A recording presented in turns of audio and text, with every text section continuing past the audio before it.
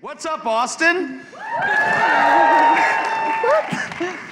I mean, it's a serious topic we're going to cover, but let's at least have some fun. I think we wanted to start really light because they told us to make you laugh. So I think that we've accomplished one goal. So now we're going to work on inspiring. There we go. These two men are such extraordinary cultural ambassadors, humanitarians. They've devoted their passion and a lot of their life to improving the lives of others around the globe.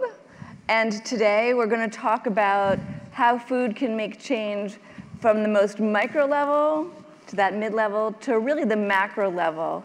And to dive in, I just want to start kind of at the beginning, because when I think about the two of you and food, and when you've been cooking forever, and cooking at young ages changed your worlds. So in that micro sense, when you, Jose, came as an immigrant to America, and you began by cooking here, though you'd cooked in Spain as well. Can you just tell us a little bit about the beginning of this passion that has fueled the change within your own life?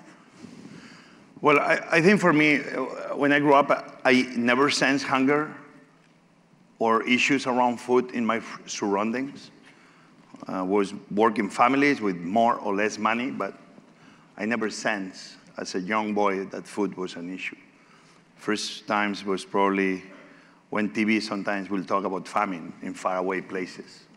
I think first time I was in the Spanish Navy, I came to Abidjan in Ivory Coast, and it's the first time that after spending there 7, 8 days in Abidjan and surrounding areas, that this is the first time I saw that, wow, there was a lot of people that didn't have a plate of food. But my life really changed when I arrived Washington, D.C. in 1993, and I met a guy called Robert Egger.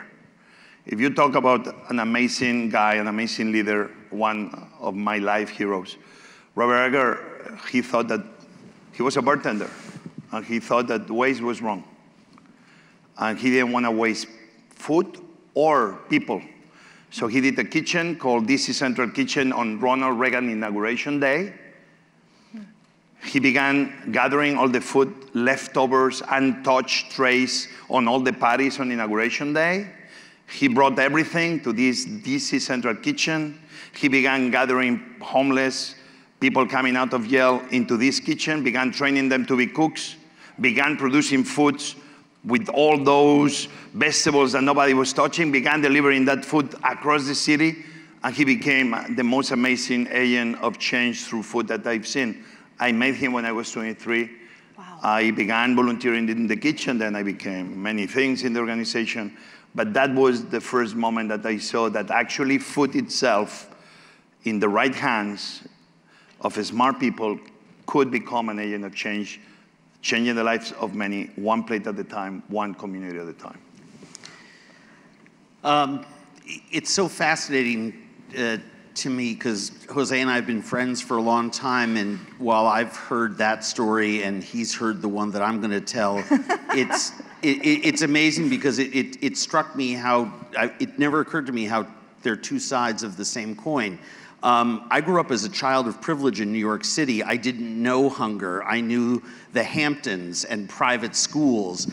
And over the course of my childhood and into my high school years, my addiction and my alcoholism became full-blown. And I, at the same time, was running a parallel path, cooking in great kitchens, cooking with Thomas Keller in New York City at Raquel, and Joachim Splichal at QV, and going over and staging in France and Italy and Asia and creating a great career for myself in New York. But at the same time, I had a hidden life, and at a certain point, I couldn't support that hidden life, or that hidden life overtook my outward existence, and I became unemployable, and I became a user of people and a taker of things. And I moved from that place in my own personal life where I would tell you you're wrong, I didn't have a problem, to where I would tell you to go fuck off because I don't care. Leave me alone, I need to drink. And I wound up on the streets of New York, homeless.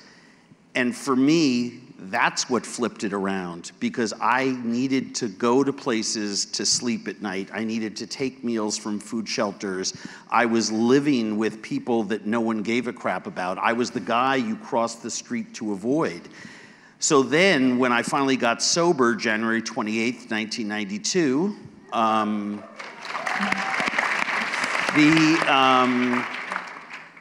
yay. I started working in kitchens, and I spent 7 years in kitchens and running restaurants, owning restaurants in Minneapolis, and it wasn't enough. My insides weren't matching my outsides. I was learning in my recovery about patience, tolerance, and understanding, and putting my life on a different value system, but at the same time, I was cooking for the few in a restaurant that was, you know, super fancy Frenchy food, and it wasn't equating, it wasn't giving me what food had given me before, and I had to find a bigger audience and a different way to teach the world about patience, tolerance, and understanding in a world that was only talking about our humanity by the ways in which we were divided, our skin color, our sexuality, our religion.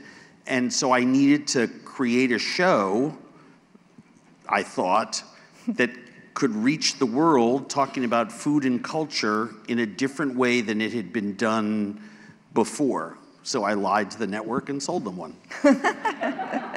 Is there anything about the act of cooking itself, though? Because you really, I mean, you both were in the kitchen. Oh, yeah, my parents, you know, we traveled all over, we shared food. That was the way. I mean, I'm a Jewish kid from New York. I mean, you know, anytime you were having a problem, eat your feelings. I mean, if I was upset, my grandmother would shove a piece of Hebrew national salami in my mouth. I mean, but that, while on one hand that's kind of a negative, it reminds me of a night in Colorado when you shoved a giant roasted leek in my mouth as a way to greet me with love, but that's how you show.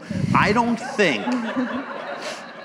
think there's a better way on planet. I've never seen a better way to communicate with other people than to serve them a bowl of food or have them serve you a bowl of food and receive it. As I travel around the world, I reversed what my whole life had been about. And as the receiver, you allow somebody the privilege of giving. And if it's somebody who doesn't have much, by receiving it, you are giving them the dignity and respect. They don't want to be paid for it. They don't want to be showcased for it. They just want to show you that they're equals and that they want to welcome you with something to eat. And it's an incredible dynamic. Food's very powerful that way.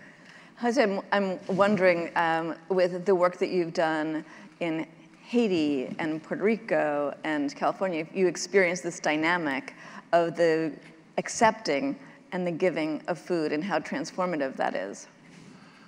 Yeah, to me, I think was a very important moment in my life when I was probably 8 weeks after the earthquake in Haiti in 2010.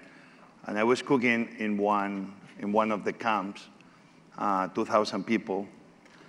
And I took with me kitchens, clean cook stoves, so to try to minimize the use of charcoals. And in partnership with this Spanish NGO called Sxsw, you know, for the many days I was there, I was cooking in that camp. But the first day, I bought an amazing black bean that they grow there, and rice, and a little bit of pork. And I could afford to buy more expensive things for them, but it's good to keep the meals normal. And I began making these black beans my way, the white boy way. And I had all these amazing women, but by the way, if we think white women are the most important part of the human race, we need to realize that who feeds humanity is on the shoulders of women. Women are the ones feeding humanity. And in places like Haiti, you see it firsthand. All these women were there helping me. And when I'm about to be serving the rice with these kind of black beans stew I made, they all gather around a translator. I speak a little bit French, but there they speak Creole, and they came. And Jose, they want to tell you something. And what they want to tell me? that the beans are no good. I said, what do you mean they are no good? You need to understand the situation. These people didn't have a plate of food in 2 days. What no good means? They're no good. They like them like a puree. They like them to smash. Then they like to pass them through a sheaf. And then they like this to be like a very creamy, without any skins or anything else floating, like a UFO floating on the beans, on top of the rice. And I'm like, you're kidding me. Inside, I remember those moments that always we go to gatherings like this, and where always seems the people coming from the outside is imposing what people need, instead of listening the people we are trying to help in the first place. What Robert Egger said, that seems that charity is about the redemption of the giver instead of the liberation of the receiver. There I was trying to impose what I wanted. That day was changed forever because I listened to them. We got USAID rice sacks. We broke them with the help of a knife and took forever while we passed those beans through like it was a sheaf. They all came at the end. They gave me a hug. They thanked me. They said bon bagay, as they say in Haiti. And that day, forever, I saw the value of a hot plate of food, but that people, they receive so much respect from anybody when you are trying to help them, listening to them. They don't want our charity. They want our respect. And the way to be giving respect to people is listening to them.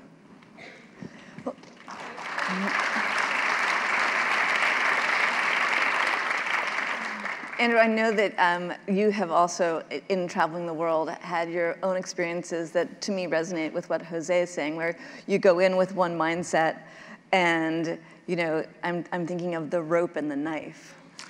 Yeah, it's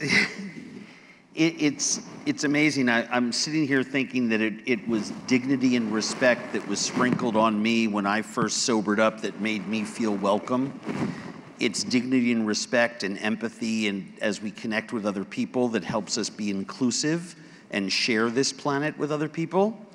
And it is truly in listening that one gains an understanding of the world. When I go into a tribal system, we spend a couple of days before we ever put the camera on our shoulders. I'm talking about a protected tribe, people that we petitioned for years to get in and shoot with. And one of those tribes was the Juntoisi in Botswana, and it took us 3 years to get in there, but we finally got in to live with a family group of Juntoisi for a week, a group that lives indistinguishably from the way their ancestors drew on their lives on cave paintings.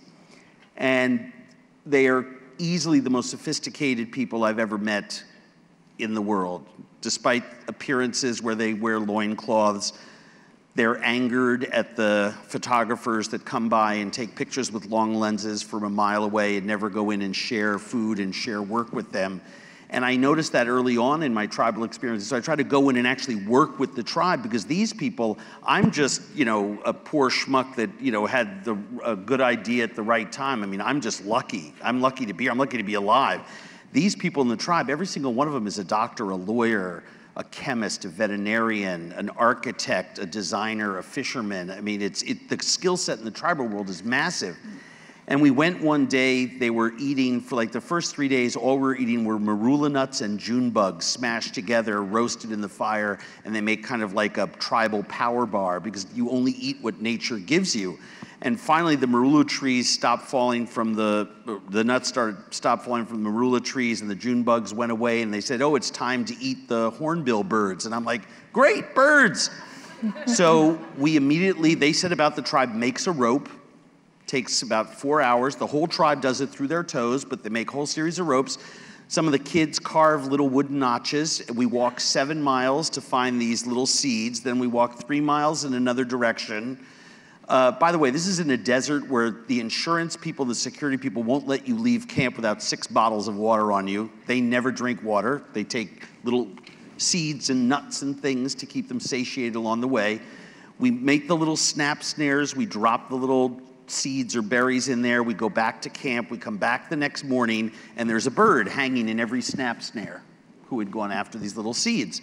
So in an effort to be helpful, as the great white hunter that I am, I take my knife out of my sheath and I lean over to cut the rope, and 8 Juntoisie just gasped. I mean, there was no air left to breathe in the desert, and the conservancy officer who was with us had grabbed my wrist, and I was like, oh my God, what did I do? And they speak in clicks, actually in clicks and whistles, so they're clicking and whistling back, and the guy says to me, please don't cut the rope. We reuse the rope. And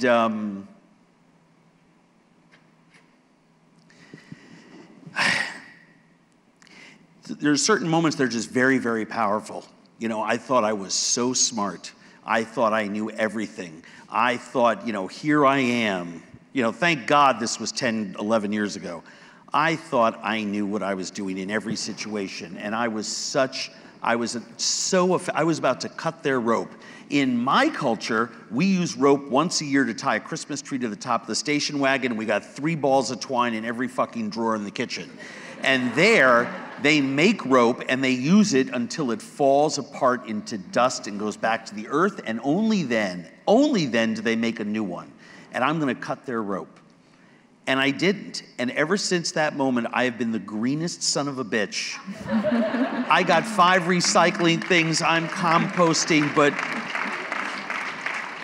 it's, what I wasn't doing was listening and paying attention enough. I was still thinking too much about me. You know, there is, yeah, I mean, look, we all have to think about ourselves in the world, but the minute we get out of our own heads and try to be a little selfless and ask more questions. I mean, not only did I learn to be green, but I learned to ask more questions and actually talk to people. You know, like, how do you like your beans? You know, it's the same kind of story, you know? And it's very, very powerful experiences that you have when you're out there working with people one by one by one.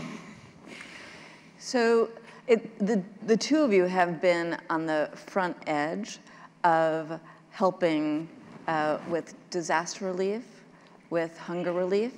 And why is it that cooks or chefs, whatever you call yourself, are at the front edge? Like, why has it fallen to chefs when there's FEMA, when there's the government? Why are you guys out there helping save the world? Take that one first. I think the people running those organizations are Yelpers that always give 0 stars to restaurants.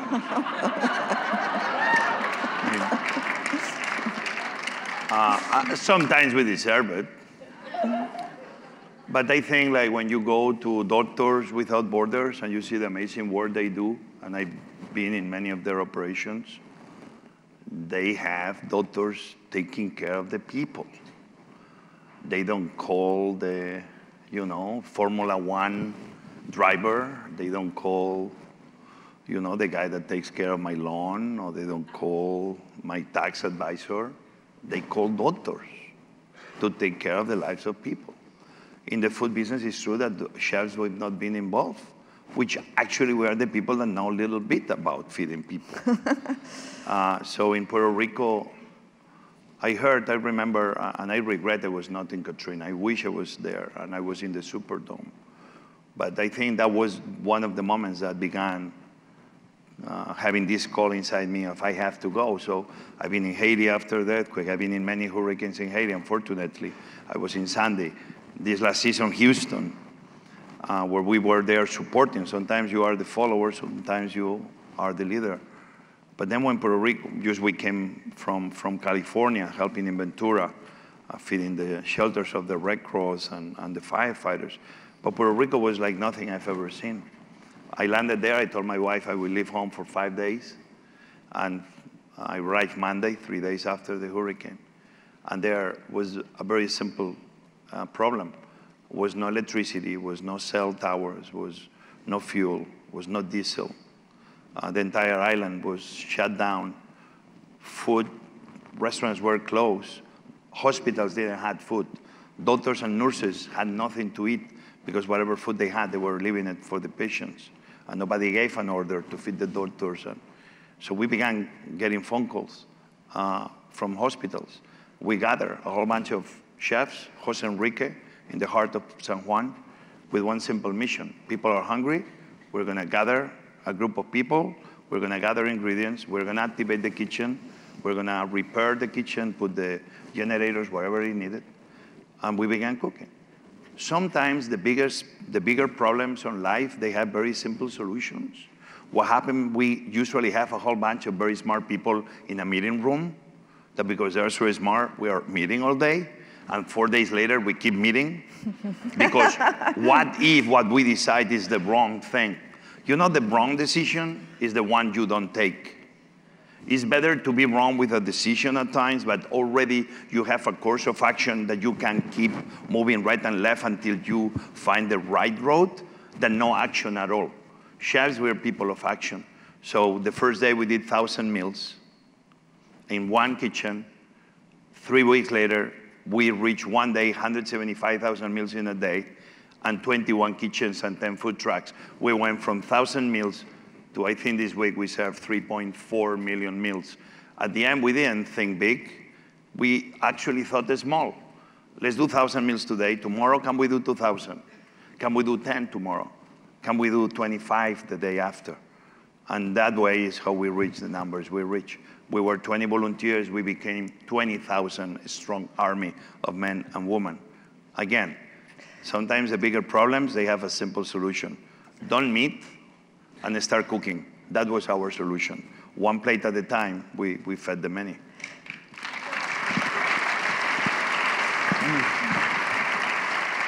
I am curious though. So I read that, I knew that. And I bet like it was beautifully and importantly covered. But how did you do that? Like, you are one person. How did you end up, creating the kitchens, creating the army of cooks, and gathering people who were cooking for other people, many of whom probably were challenged themselves? Well, I think the urgency of now was a big factor. We saw the need. We had people that they were thinking about how to feed Puerto Rico a month from now. Hunger cannot wait a month. I saw women falling in front of me because they didn't have anything to drink for 3 days. You know that we were giving them away rice and beans. Again, it's my life. Dry rice and beans. And when I say we, it means we, people. Government, NGOs, not me personally, but. So imagine this, elderly with no water, and the homes where the elderly live run on electricity, with no electricity. And the best solution we had was giving them dry rice and beans. How are they going to cook them? So sometimes we have people making decisions that I have a feeling they are not on the ground. They need to be on the ground. They cannot be in the office. They cannot be in the headquarters. You have to be out where the people in need are, so you can listen again to them, what the needs are and what you see. So how we did it? People that believe that no was not a word we wanted in our vocabulary, because a lot of people told us, no, we cannot. But we figured it out. We know where the food is. We knew where the kitchens were, and we knew how to gather a whole bunch of chefs. I pick up a phone, I send a WhatsApp to guys, I need as many chefs from hospitals, college, arenas, and stadiums as you have, because they are experts on volume. And many of them, within 48 hours, began coming into the island, plus the chefs of Puerto Rico. It was not complicated. It was, let's make the food. And how are we going to deliver it? Everybody in the island wanted to help. So we began using sometimes Homeland Security, that they were going around the island to make sure that everything was okay. With every one of their Humvees and every one of their Jeeps, they began delivering sandwiches and water and fruit. The only thing we did was that. Everything that seemed impossible, we transformed it into possible. And we never thought big. Actually, we only thought day by day. Then after, when we saw that we were going to be there in the long run, I think yesterday we did 7,000 meals. So it's not like we left the island. We still are in the island. But again, we never thought we were going to be there 6 months. We only try to solve the problems that were right there. And by doing that, big problems don't look so big. I think the experience, one of the things that you hit spot on is people with the experience to help married with people who have already solved a bit of their problem. So as people were being fed in Puerto Rico, and as some neighborhoods came on in little bits and wiggles, and people could make their way to you, they wanted to help. That allows them, giving back flows dignity and respect back on top of you. You want to be able to help your own people. I do a lot of work with homeless and drug addicts because I was a homeless alcoholic and drug addict. And so I have actual experience with that. And so I need to take that experience and put it to good use. And so I remember being on the streets of San Francisco with an organization that I absolutely adore. They're anarchists. They've gotten a lot of shit in the papers, but Food Not Bombs is an incredible, incredible group of committed individuals. They don't always necessarily follow legal sequencing. It's a ready, fire, aim kind of group. But before food rescue was fashionable, 15 years ago, they were, legally speaking, they were stealing, because you can't go into somebody's refuse bin.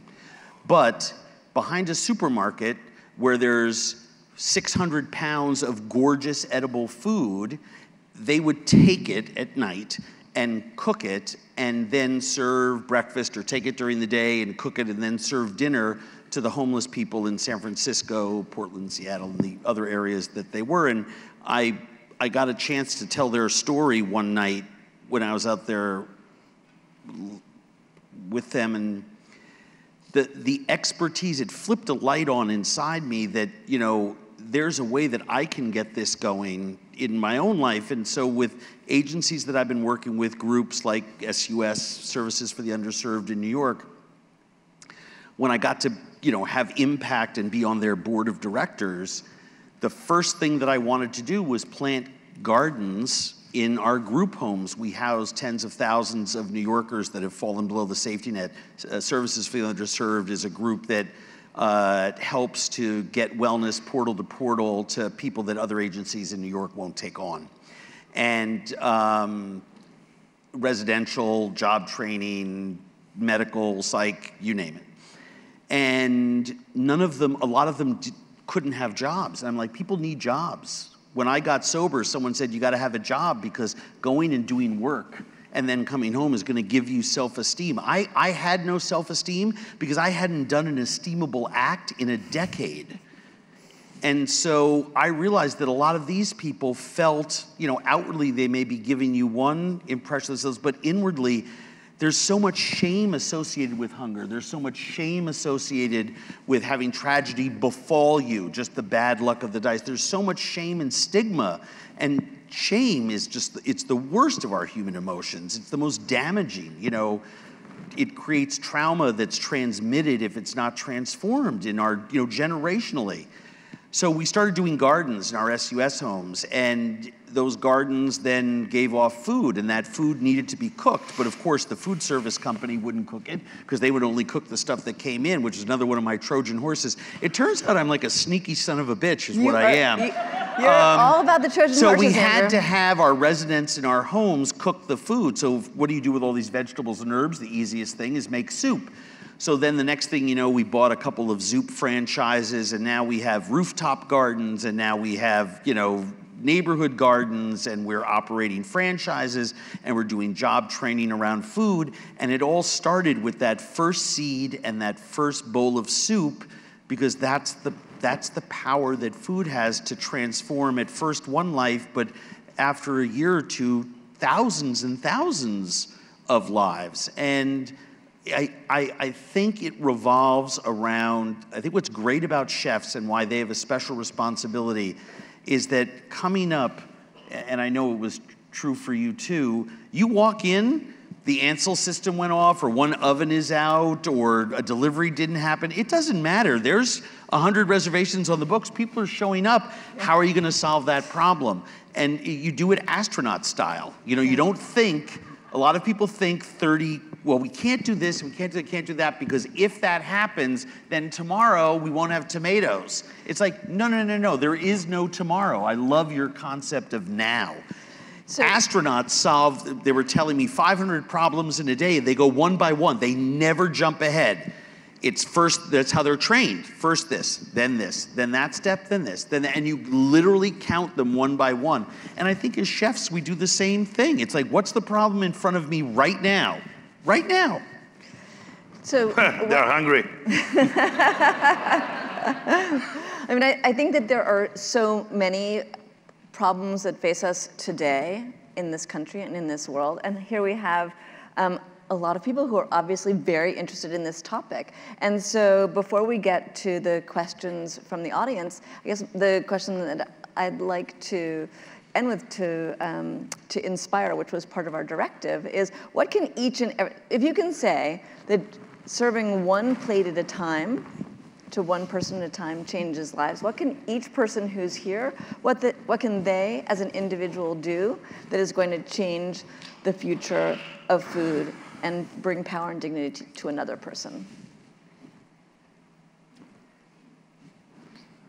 You go. I go. You go. Take a look at the mirror and ask yourself, what's your skill? And ask yourself if you have the will. If you have a skill and you have the will, you can make the difference in the lives of human beings everywhere.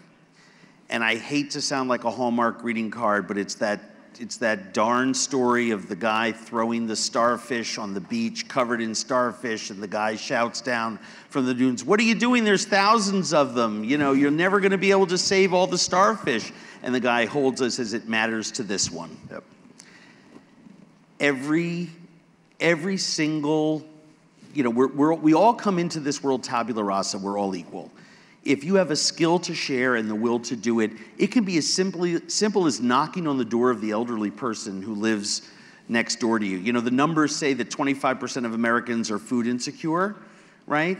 I mean, there are people in this room who don't know where their next 3 meals are coming from. I guarantee it. There's just a stigma associated with it. So reaching out and being honest, sharing your own story, being willing to listen, being helpful, I think it's a very, very simple thing. Obviously, the easy answer, volunteer at a soup kitchen, go on to worldcentralkitchen.org and donate, go on to my website.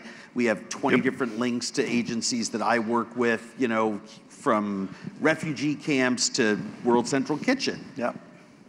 But make a life in another human being's life immediately. Like, you don't have to wait later on. It's that thing where someone really sits down and says, "How you doing?" And they really look at you and mean it. You know, touch another human being. I think it's the easiest thing to do. And become multi-billionaire.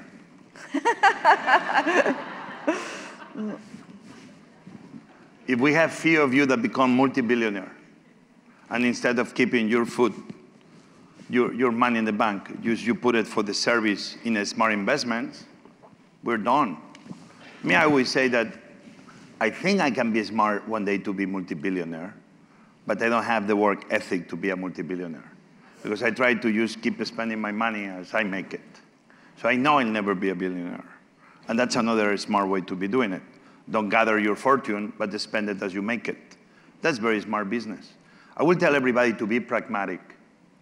Don't give me a speech, and I have fellow chefs that give me speeches of local and seasonal, which I love local and seasonal, but don't give me the speech as I am guilty as your jeans were made in Cambodia, your sneakers in Kenya, and you're drinking champagne from 1991 in California. Don't give me the speech about local and seasonal. Be pragmatic. And pragmatism means is no country more generous in the history of mankind than the United States of America. And we do good. And all of you, I'm sure, you do good. But that's not enough. We need to be doing a smart good. What that means, if you have old shoes and you send the old shoes to Haiti, and they give them around a neighborhood. What happens in that neighborhood is 3 families that make their living out making shoes. Sometimes we're breaking local economies in the process of doing good. We need to do a smart good. If we give so much rice for free to Haiti, but then we don't buy the local production in Haiti, we go and we put the farmers in Haiti out of business. And then when the international aid stops arriving, it's no rice produced in Haiti because we put them out of business. Pragmatism is going to be very important. And doing a smart good is going to be very important. Doing good is something of the 20th century. You need to know where you put your money. If you send $1 to an NGO, you need to start asking, what is the return on the investment of my money? It's not anymore giving, but it's smart giving. That's what every one of you can start doing right now. But that's the...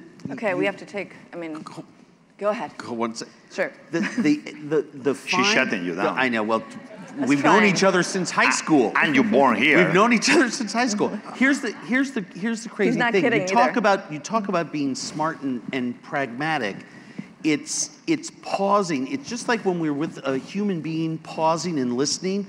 Pause and take a look, at what the situation is. That's why I think food entrepreneurship, to your point about sneakers and stuff like that, if we can put farmers in Haiti to work growing sweet potato vines and getting an economy started, a business started. I just visited Zatari refugee camp on the Jordanian-Syrian border, and the micro businesses, there's a guy, all he could afford was a bucket, cucumbers that he buys every day, salt, the water is free. And he makes pickles, and he just stands there and sells pickles by the pound or kilo, right? There's another guy across who's just doing bread. All he sells are stacks of flatbread. The best pickles and the best flatbread I've eaten in a long time. But down the street is another guy who manages, he's a little, got a little more on the ball. The largest business in a refugee camp of 100,000 people is a restaurant with 18 employees that even the NGO workers go to eat at. Food entrepreneurship can jumpstart economies, and it's not necessarily a handout, but find organizations that are doing that kind of work, that are doing microeconomic development programs in these countries. That's why it's so amazing what World Central Kitchen is doing, because it's activating entrepreneurial, economic, and business change within those countries that I find so incredibly fascinating. Yeah. Okay, to your questions, reading from the monitor. We're adding an extra half hour on as well. We have because we were a little late. Monitor. Okay, Andrew, I've seen you eat adventurous food finds from the streets of New Delhi to Uganda. How do you avoid getting food poisoning? It's fake news. He never eats any of the food. It's fake news, people. Do you know, it's funny, I've never gotten ill. Overseas, aside from a night of discomfort on the loo or something. And I really think it's because growing up, I always drank the water, I always ate the food. My dad went in Rome, we always went and ate everywhere. And I think my job is kind of self-selecting. If I had a delicate system, I don't think I would have lasted 12 years on television doing what I do where I do it. What can I say? I've got Are you telling them about your new product? He's doing bizarre vaccines, so he's getting all these weird foods, pureeing them. He gives you 2 shots a week for a month. You're good. And you are cured forever and ever. That flu Ladies and thing is gentlemen, going bizarre away. vaccines, right here at South by Southwest. It's very high tech. We're raising a lot of money. Come see us afterwards. You're going to be a unicorn. Yeah, you can choose bags from Kenya, and you can choose the insect you're going to be inoculated with. Don't worry, you can choose. It'll be okay. Do you think chefs and other members of the food world have a responsibility to be involved in politics? Because we know, you guys are both very politically involved, and I don't care about politics. I care about social engagement. Happens that you have to do this with politicians. I live in the city. I don't believe in political solutions. I believe in civic solutions. I think politics is a polarizing premise to begin with. It automatically becomes a partisan issue. Yep. There are things we should be bipartisan on. How many people here believe that children in America should starve to death? Oh, sure. No one. No one. And now Change this the is a answer. progressive group, but I bet a lot of us would disagree on how we would solve the problem to make sure that doesn't happen. Right. So the civic issue necessarily becomes a political one.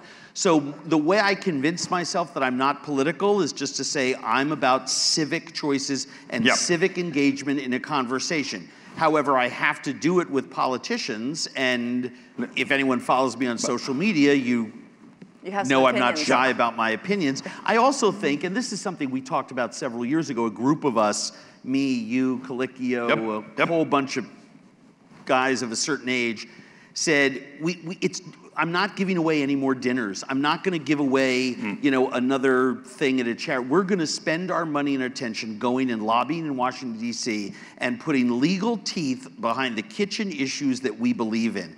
In America of the 21st century, the greatest nation in the history of the world, it's no longer an embarrassment that children in America are hungry. It is criminal. Why is it illegal to sell weed? Why is it illegal to sell weed outside a high school? I know why it is. But yet we let, giant companies put sugary sodas in our schools and our kids don't eat well. And even worse, we feed them crap so their outcomes are poor. It's ridiculous. It's criminal. Yep. And Andrew, I mean, about the question, politics. Listen, I am an immigrant. I'm very happy and I'm very thankful for the opportunity I was given. But so I have to be talking on behalf of those that didn't have the same option as me. We have over 11 million undocumented. We have millions of dreamers, young men and women that came very much in diapers to America, that they are not any different than American born. Sometimes you don't have to have a passport to love a place. Sometimes a passport is just what proves you are from where you are, but sometimes it's people that they feel as American as you or me, even if we're not giving them that opportunity to belong. My restaurants, I know they've been built on the shoulders of many immigrants. The farmers, who do you think they employ? Vast majority of those 11 million undocumented are working on the farms. The salads that our senators and congressmen are eating, chances are that those leaves of those salads were picked by undocumented immigrants. It is a big lie that we don't give the opportunity to those people to move away from the shadows of being ghosts of our food system. That's why, unfortunately, even I wish I only had to be taking care of my teams and my employees and my guests and my business. For me, I don't think will be the right thing to do to, as I'm enjoying the life I enjoy, to look to the other side when my business in part is successful thanks to the work of those men and women that we don't recognize them yet as a true Americans. So I don't want to be in politics, but we have to speak up. And that's our role. Dignity and respect. Oh, we talk about this a lot. We both agree. For those who have been given a large platform, I'm more pissed off at the other people that I know who have large platforms and do nothing. Do nothing. I believe we have a responsibility to live the change and to lead. We all do in our own way. We're all leaders, every single one of us, in our communities, in our families, with our friends. These are the issues of the day we should be talking about. Yep. Great. With food fetishism and obesity now a nationwide, worldwide epidemic, what responsibility do you as food personalities have, and how has that changed your focus? It is something that I'm very conflicted about, actually, and I've been talking about it recently in interviews, and I know we don't have very much time, so I'll try to keep it short. But on one hand, the food food fetishization in America. I mean, at no time in global history has any one society been as obsessed with food in a romantic way as we are here in America of the 21st century. Now, that has created a lot of other problems, right? And yet I'm one of the people, I mean, I've been on food, TV for 14 years. Yeah, but you're trying to fight obesity. I mean, telling everybody eat insects, that's a way to fight obesity. Well, I carry a lot of, thank you, Jose. I carry a lot of good, I'm proud of the messaging of my show, but I'm also lumped into that group. We are the professionals who are, so I think that's where being balanced and fair in talking about it, I'm trying to be healthier. I know there are certain, if I could wave a magic wand over the food system, other than hunger, stuff like that, and big issues, what would I do? I'd eliminate sugar. It's a poison. It's a very difficult thing because, follow the money, try to take sugar out of the system. Woo! Talk about politics. Yep. But I do think we have a role, and I think there's lots of chefs, I mean, most famously recently, Seamus Mullen, who has come out and basically documented his life and he had double shoulder surgery and some other illnesses and did some stem cell repair on his body and had to change the entire way he lives in terms of exercise and food. I think those stories, we can promote those people and those stories and be inspired by them to change. Every day I look at Seamus's stuff online, it inspires me to be healthier and better. And I also do little things. I mean, I no longer call foods ethnic foods on my show. I no longer write about those things. I mean, food is food, and the community can either be Chinese food or Japanese food or Mexican food, but it's not ethnic food. There's a dismissive diminutizing of it. There's an unfairness about it. It's like, I don't like women chefs and male chefs. I think one of the ways we solve our problem, our gender gap, is by actually just chefs, and there are ways we can use language and stuff to solve some of those problems and be leaders. Obesity on our side, on the chef's food culture side, I think we've been with something I don't like, which is finger pointing. We've been blaming others. We've been blaming the fast food culture. We've been blaming, and I think sometimes it's not about blaming others, but it's about everybody taking their part of responsibility in the process. About the sugar, I am not the guy that I want now the government to start regulating how much sugar or not we should be, but I don't want our government to be subsidizing people that use sugar to make America fat at the expense of the American taxpayer. That's right. That's what I'm against. You guys would make great politicians, even though you don't want to be. As an aid field worker, I've had to send volunteers away for not eating beans when in rural communities. What is the importance? Beans are amazing. What is the importance of cultural sensitivity? Cultural sensitivity is everything. I mean, that's the respect and dignity you go out into the world in. I famously, in a show in Lake Tung Le Sap in Cambodia, a woman was washing fish fillets in water that had human feces in it. And every time it repeats, my feed just fills up. And I took the opportunity to take, I mean, I knew what everyone was going to think. The crew was like looking at me like, no, no, no. And I ate the food. And, how could you do that? It's going to be so sick. At the end of the day, I'd rather be a better dinner guest than this family that doesn't even have a concept of money. The husband goes out and fishes every day and pulls his nets, and Lake Tung Le Sap is not as productive as it used to be. And he trades the fish for things that his family needs to support his 3 kids, and he lives on a raft, a floating house that sounds nicer than it actually is, that blows around in the storms and gets damaged. His family's at risk of drowning every night because they just drift this floating village on Lake Tung Le Sap. And they were sharing their food with me with refusing recompense, and we have to be very careful about offering things because we're giving dignity and respect means allowing them to feel generous. They don't get a chance to feel generous, but they have fish. That's the one thing they have. So the last thing that I was going to refuse was this lady's fish. So I ate the fish, and I didn't get sick. No. And a couple years later, I'm in an airport in France, and I see soldiers coming at me, and there's a full bird colonel at the lead, and I'm like, oh, my old junkie self is like, oh shit, what did I do? And a special forces commander over in Europe, and he said, we use your shows as cultural sensitivity tapes with our special forces guys that are going into Afghanistan and, you know, mountainous region in Pakistan, stuff like that, and places we can't tell you about.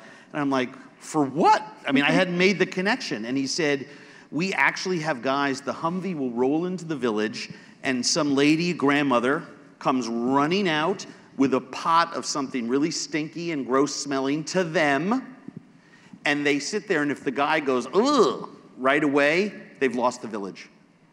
But if he looks there, even they have to do mind training, like even if it's off-putting, because sometimes it might be, to say, oh my gosh, thank you, we're gonna do a couple things, you have beautiful earrings, we're gonna stop by your house and eat with you in a couple minutes, let us get settled in, they've won the village. They gotta go back and make sure to eat the food. But it's amazing to me how the simple act of cultural sensitivity and acceptance changes the game completely. And now we live in a country where people abroad are thinking less of us. So I take my job as a, whatever it is that I do, way more seriously now because I may be the only American some family living in the jungle of Ecuador ever meets. Yeah. And I think with that, we need to say thank you to these extraordinary Jose and Andrew. Thank you for being a great audience. Thank you all, you're amazing. Thank you, people of America.